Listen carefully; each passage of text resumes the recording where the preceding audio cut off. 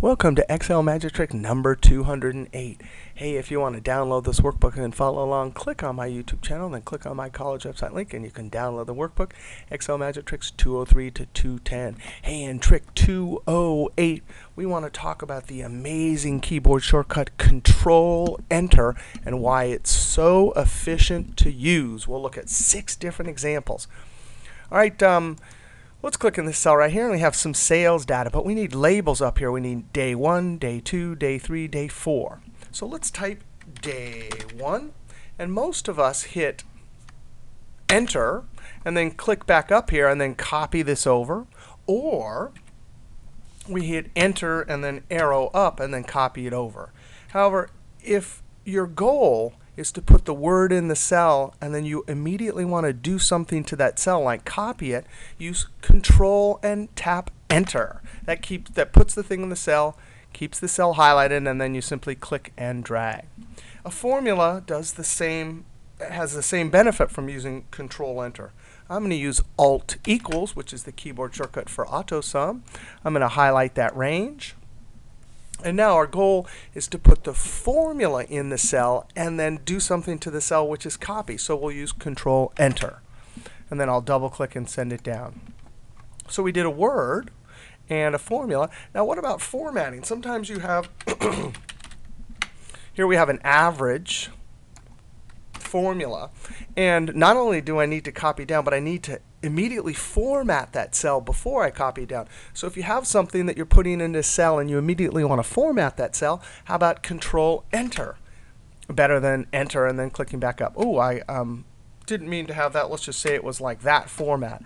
So we need to format this, so we would use some sort of currency like Control-Shift-4 for currency or accounting or whatever you're doing. Then you double click and send it down. So putting a word in a cell and then immediately copying it, a formula, immediate copying it, or a word or a formula which you immediately want to do some formatting. All 3 reasons when you have one cell highlighted and you're going to use Control Enter for efficiency. Now let's see what happens when we highlight more than one cell. Our goal here is to populate all of these cells with the max of the relative cell references for day 1 to day 3. So we'll notice when we highlight a bunch of a range like this, there's an active cell. That's the light colored one. Now watch this. I'm going to hit Enter, Enter, just to make this hard on us, because you got to be aware sometimes the active cell is not right at the top. So when you start to type your formula, it'll appear in the active cell. So I'm going to say equals max. And what I tend to do sometimes when I'm not thinking it and I'm in a hurry, I'm like, I just highlight here, right? And I Control Enter, and then it doesn't work. But really, we want to be aware that that's the active cell, so we want to go to the relative cell references right there. Now, when I Control Enter, notice I can keep that parenthesis off the end. Now, when I Control Enter, it populates all the cells with the formula. Another great trick, which we've seen in lots of other videos, if you want to highlight, you have a big chunk of data and you have a bunch of blanks where you want zeros. I don't want to highlight them one at a time using my control trick. Here it would be just as fast to do that, but if you have a huge set, why not use go to blanks? I'm going to use F5, which is go to, and then special, and then blanks. And when you click OK, it highlights all of the blank cells. Non-contiguous is the word they use, which just means these cells aren't next to each other. Now watch this. The active cell is right here. What if I hit Enter? Did you know you can move the active cell among non-contiguous cells? Right here is the active cell. When I type 0, notice it's there, but if I use Control Enter, it'll put it into all the cells. My favorite trick when it comes to that, since there's so much trouble in the world, I like to highlight, let's go down here, highlight a bunch of cells. And since lots of trouble in the world, I like to then hit love and hit Control Enter, and then it puts love into all the cells. If only we could do that for the planet Earth. Not only that, but if there was special areas that actually needed a lot of love, you could just highlight those areas and then Control Enter, and it would put love everywhere.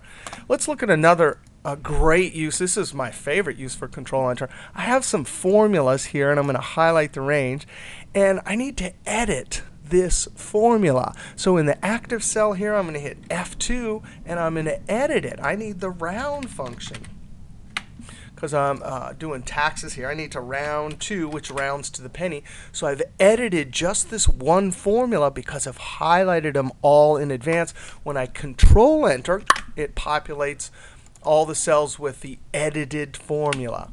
The final trick, of course, is when you go to a job interview. Whoops.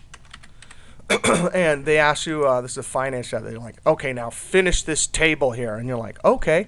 They expect you to put a formula here, create it, copy it down, and then over, which is a bunch of extra steps. But you're like, no way. I highlight the whole range. And in the active cell, you do your future value. Formula here.